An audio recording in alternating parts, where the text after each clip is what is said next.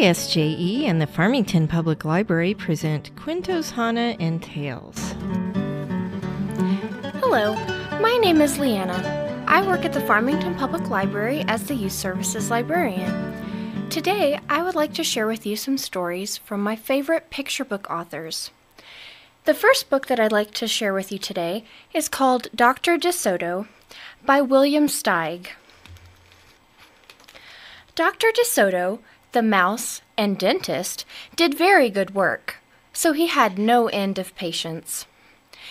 Those close to his own size, moles, chipmunks, etc., sat in the regular dentist chair. Larger animals sat on the floor, while Dr. De Soto stood on a ladder.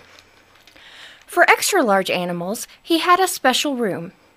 There, Dr. De Soto was hoisted up to the patient's mouth by his assistant, who also happened to be his wife. Dr. De Soto was especially popular with the big animals. He was able to work inside their mouths, wearing rubber boots to keep his feet dry. His fingers were so delicate and his drill so dainty that they could hardly feel any discomfort. Being a mouse, he refused to treat animals dangerous to mice, and it said so on a sign outside his window. When the doorbell rang, he and his wife would look out the window. They wouldn't admit even the most timid-looking cat. One day, when they looked out, they saw a well-dressed fox with a flannel bandage around his jaw. "I cannot treat you, sir," Dr. De Soto shouted. "Sir, haven't you read my sign?" "Please," the fox wailed. "Have mercy! I'm suffering!" And he wept so bitterly it was pitiful to see. "Just a moment," said Dr. De Soto. "That poor fox," he whispered to his wife. "What shall we do?" "Let's risk it," said Mrs. De Soto. She pressed the buzzer and let the fox in. He was up the stairs in a flash. "Bless your little hearts," he cried, falling to his knees. "I beg you, do something! My tooth is killing me!" "Sit on the floor, sir," said Dr. De Soto, "and remove the bandage, please." Dr. De Soto climbed up the ladder and bravely entered the fox's mouth. "Oh!" he gasped. The fox had a rotten bicuspid and unusually bad breath. "This tooth will have to come out," Dr. De Soto announced. "But we can make you a new one." "Just stop the pain," whimpered the fox, wiping some tears away. Despite his misery, he realized he had a tasty little morsel in his mouth, and his jaw began to quiver. "Keep open!" yelled Dr. De Soto. "Wide open!" yelled his wife. "I'm giving you gas now," said Dr. De Soto. "You won't feel a thing when I yank that tooth." Soon the fox was in dreamland. Yummy," he mumbled. "How I love 'em raw and with just a pinch of salt." They could guess what he was dreaming about. Mrs. De Soto handed her husband a pole to keep the fox's mouth open. Dr. De Soto fashioned his extractor to the bad tooth. Then he and his wife began turning the winch. Finally, with a loud sound, the tooth popped out and hung swaying in the air. Dr. De Soto ran up the ladder and stuffed some gauze into the fox's mouth. "The worst is over," he said. "I'll have your new tooth ready tomorrow. Be here at 11 sharp." The fox, still woozy, said goodbye and left. On his way home, he wondered if it would be shabby of him to eat the De Sotos when the job was done. After office hours, Mrs. De Soto molded a tooth of pure gold and polished it. "Raw salt, indeed," muttered Dr. De Soto. "How foolish of me to trust a fox." "He didn't know what he was saying," said Mrs. De Soto. "Why should he harm us? We're helping him." "Because he's a fox," said Dr. De Soto. "They're wicked, wicked creatures."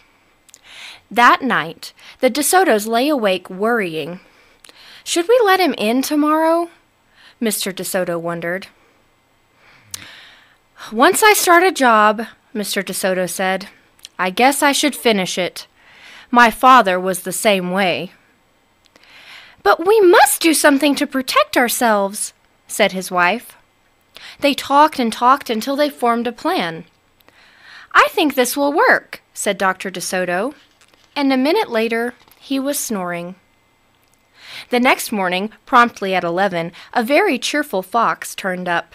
He was not feeling any pain. When Dr. De Soto got into his mouth, he snapped it shut for a moment, then opened wide and laughed. Just a joke, he chortled.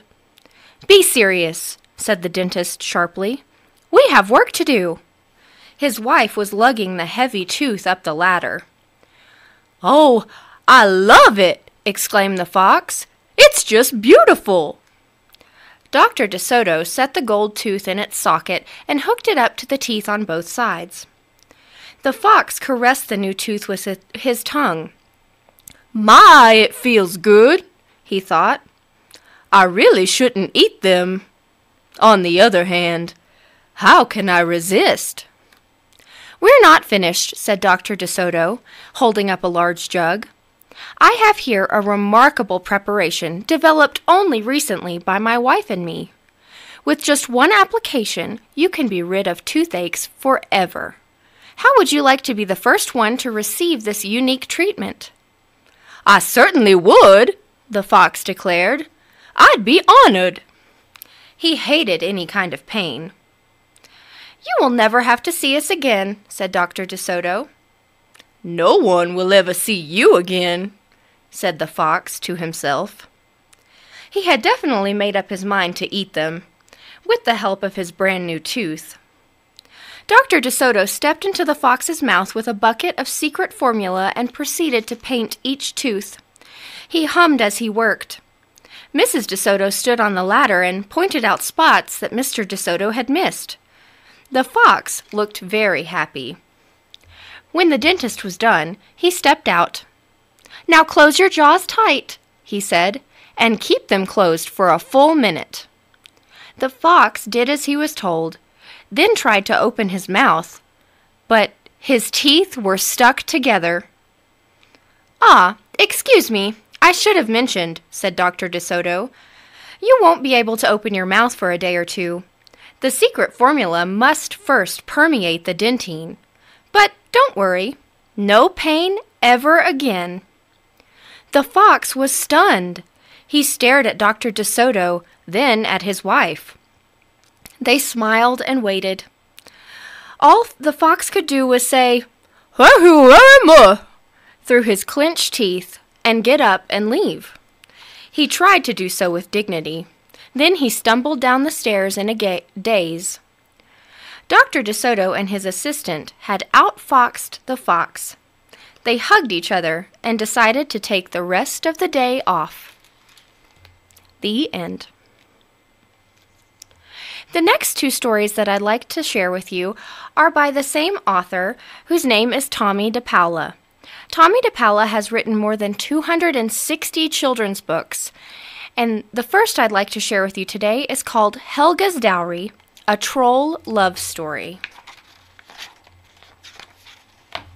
Helga was the loveliest troll in 3 parishes. But, alas, having been orphaned as a troll child, she was also the poorest.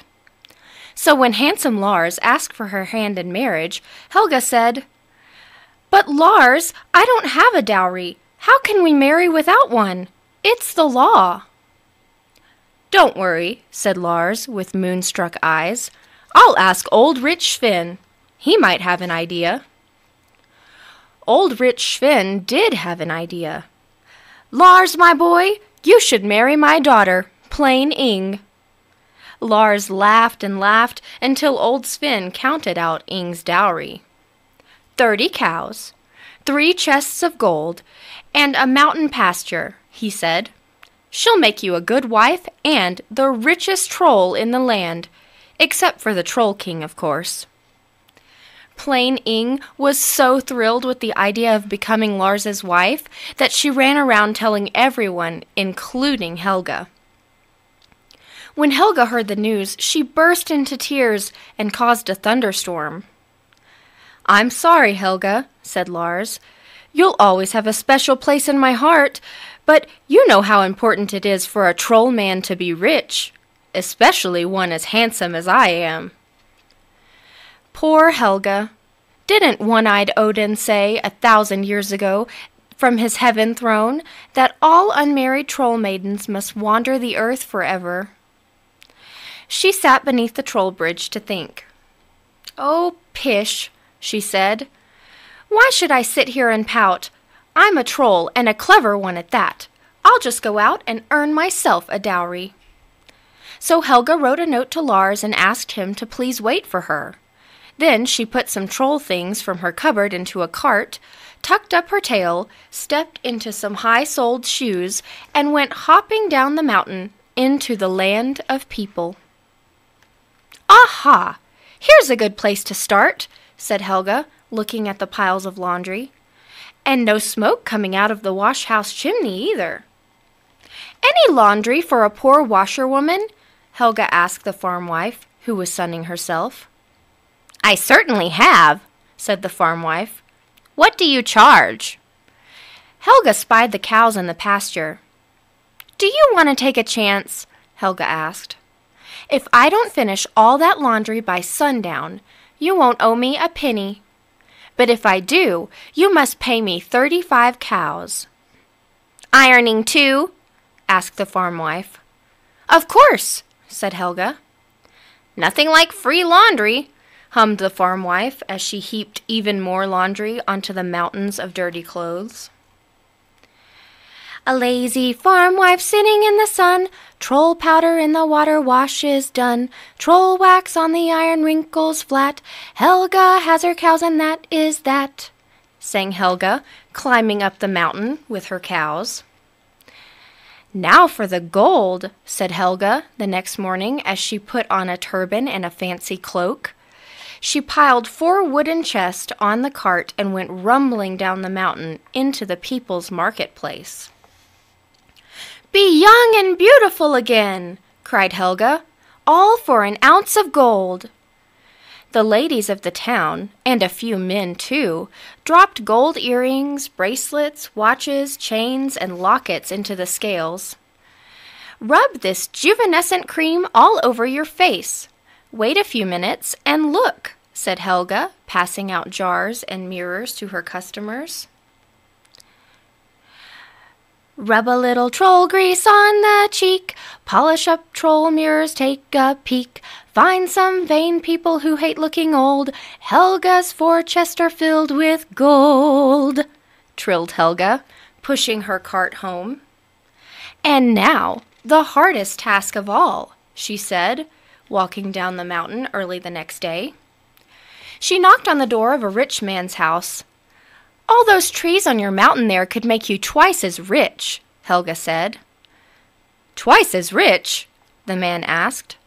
"If they were logs, cut and split," said Helga. "Madam, it would take 100 men to do such work. Don't you know what labor costs?" "I'll make you a bargain then," said Helga. "If I can clear those trees all in a week, will you give me the land thereon?" "Madam, you're a woman!" exclaimed the man. "So what?" said Helga. "And a loony one at that," said the man to himself. "But it's worth a try. Nothing like free labor." "Oh, what a luck to find a greedy man, and now I'll chop as fast as I can. I'll swing my troll axe so sharp and fine, and that mountain pasture soon will be mine," warbled Helga. She chopped and chopped, but the forest seemed to grow larger every day that Helga worked. "I'd almost think there was trollery afoot," said Helga, pausing to catch her breath. "There is," said a tree with a laugh that shook all its branches. "Plain Ing," said Helga. "I see you're out here trying to earn a dowry," bellowed Ing, who had turned herself into a tree. A dowry earned is as good as a dowry given, shouted back Helga. I'll make sure there's no dowry earned, yelled Tree Ing. Besides, our wedding is tomorrow. Lars couldn't wait. That did it. Helga was furious. I'll turn you into kindling wood, cried Helga, who promptly turned herself into a boulder. Rolling down the mountainside, Boulder Helga headed for Tree Ing, but Tree Ing just moved aside. Madder than ever, Boulder Helga rolled up the mountainside to get a better start. But when she came tumbling down again, Tree Ing moved aside once more. All day the battle raged. The air was filled with flying timber. Then, suddenly, it was quiet. Helga changed back into herself again, and Tree Ing shook with laughter. Giving up? She asked. You'll see, answered Helga, walking off to the rich man's house. The rich man could hardly believe his eyes. The mountainside was completely cleared of trees, except for one.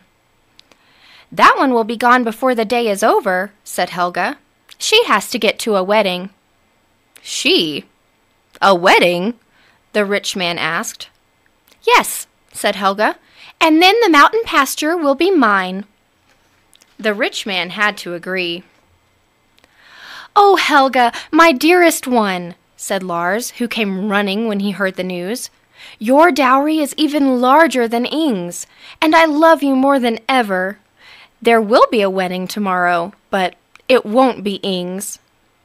It won't be mine either, cried Helga. I wouldn't marry you if you were the last troll on earth. I'd rather be doomed to wander forever than be your wife. You never planned to wait for me. I want to be loved for who I am, not for what I've got. Then marry me, for I already love you for who you are, said a voice behind them. Besides, I have no need of riches. The next day, there were 2 weddings. Here comes the bride, all dressed in green, sang the trolls. Our king is getting married, and Helga is our queen. And that is the end of Helga's Dowry, a troll love story. The last story that I want to share with you today is titled Oliver Button is a Sissy, and it is also by Tomie dePaola. Oliver Button was called a sissy. He didn't like to do things that boys are supposed to do. Instead, he liked to walk in the woods and play jump rope. He liked to read books and draw pictures. He even liked to play with paper dolls. And Oliver Button liked to play dress-up. He would go to the attic and put on costumes. Then he would sing and dance and make believe he was a movie star. Oliver, said his papa, don't be such a sissy. Go out and play baseball or football or basketball, any kind of ball. But Oliver Button didn't want to play ball of any kind. He didn't like to play ball because he wasn't very good at it. He dropped the ball or struck out or didn't run fast enough. Oliver, said Mama, you have to play something. You need your exercise. I get exercise, Mama, said Oliver. I walk in the woods, I play jump rope, and I love to dance. Watch. So Mama and Papa sent Oliver Button to Miss Leah's dancing school. Especially for the exercise, Papa said. Oliver Button got a nice black shiny pair of tap shoes, and he practiced and practiced. But the boys, especially the older ones in the schoolyard, teased Oliver Button. What are those shiny shoes, sissy? They said. La-dee-doo, are you going to dance for us? And they grabbed Oliver's tap shoes and played catch with them until one of the girls caught them. You leave Oliver Button's tap shoes alone, said the girls. Here, Oliver. Gotta have help from girls, the boys said teasingly. And they wrote on the school wall, Oliver Button is a sissy. Almost every day the boys teased Oliver Button. But Oliver Button kept on going to Miss Leah's dancing school every week, and he practiced and practiced. One day, a talent show was announced. "Oliver," said Miss Leah, "there is going to be a talent show at the movie theater on Sunday afternoon, 1 month from now. I would like you to be in it." Oliver Button was all excited. Miss Leah helped him with his routine. Mama made him a costume, and Oliver practiced and practiced. Finally, it was the Friday before the big day. "Class," said the teacher, "on Sunday afternoon there will be a big talent show at the movie theater, and one of your classmates is going to be in it. I hope you will all go and cheer for Oliver Button." "Sissy," whispered the boys. On Sunday afternoon, the movie theater was full. There was a magician, an accordion player, a baton twirler, and a lady who sang about Moon, June, and kissing. Finally, it was Oliver Button's turn. The piano player started the music and the spotlight came on. Oliver Button stepped into it. Dum-dee-dum, the music went. Dum-dee-dum-dee-dum. Oliver tapped and tapped. Dum-dee-dum-dee-dum-dee-dum. Oliver bowed, and the audience clapped and clapped. When all the acts were over, the master of ceremonies began to announce the prizes. "And now, ladies and gentlemen, the winner of the first prize, the little girl who did the beautiful baton twirling, Roxy Valentine!" The audience cheered and whistled. Oliver Button tried not to cry. Mama, Papa, and Miss Leah gave Oliver big hugs. "Never mind," said Papa. "We are taking our great dancer out for great pizza. I am so proud of you." "So are we," said Mama and Miss Leah. Monday morning, Oliver Button didn't want to go to school. But he knew he must, so he walked slowly. When the school bell rang, Oliver Button was the last to go in. Then he noticed the school wall. It said, "Oliver Button is a star." And that is the end of Oliver Button is a Sissy by Tomie dePaola. Once again, I am LeAnna from the Farmington Public Library, and the books I just read are available at the Farmington Public Library. Please stop by and check them out. For more information, please visit our website at www.infoway.org.